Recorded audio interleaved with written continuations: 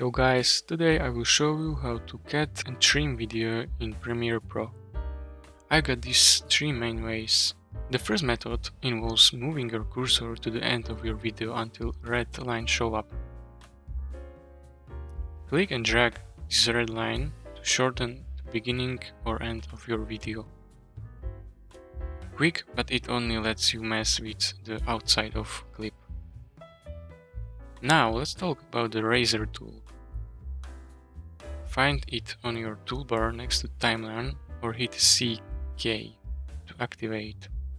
Click on the tool and slice through your video where you need it. This cuts your video onto two parts that you can rearrange.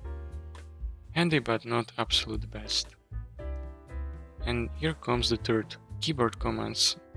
Go to part of clip you want to cut, highlight it, then hold down Ctrl and push K, and your clip is cut. And there you have it, 3 ways to cut and trim in Premiere Pro. If you found this tutorial helpful, please consider subscribing and liking the video.